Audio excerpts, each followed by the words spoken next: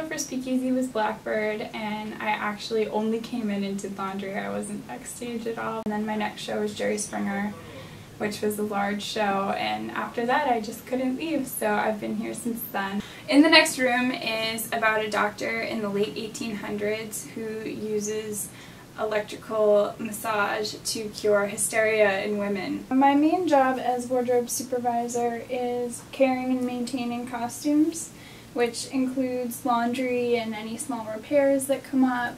If things rip or break, it's my job to make sure that they get fixed and that the actor's comfortable in it and can go on stage. Right now what's happened is one of the drawstrings on some underpants is shredding, so we're going to replace it. For this show, our two leading ladies wear hair pieces, so part of my daily routine here is to go up at half hour and pin in their hair and, you know, put on their wig pieces, which are actually right here, and they're nice little curly bits. This is one of our backstage quick change areas. So what would happen here is an actor would exit our stage door, which is right behind me, and come down these stairs and quickly run over here, and it's very, very dark, so we're both waiting here with flashlights, and we have their costumes ready, usually kind of draped around ourselves, and it's about 30 seconds maybe to get someone completely undone,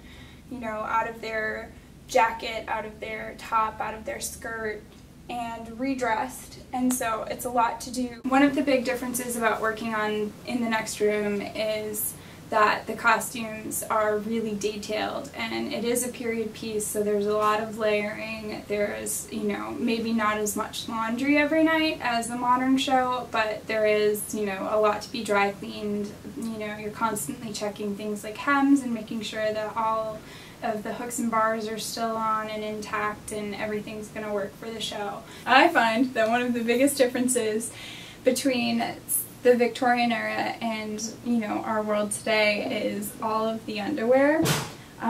There's a lot of underwear in this show, and it's really surprising even to me, who, you know, someone who does costumes, but the layers that people had to just wear under their clothes is crazy.